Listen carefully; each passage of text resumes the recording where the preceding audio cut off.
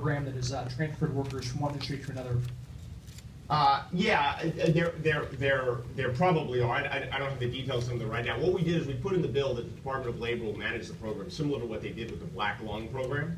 Right? There's some example of the Department of Labor managing kind of a program for a whole class of workers.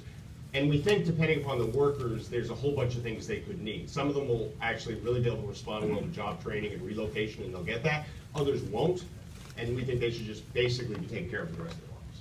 So, you know, there's not really that I can think of an example of a similar kind of transition of a whole class of workers, but I think it can be done.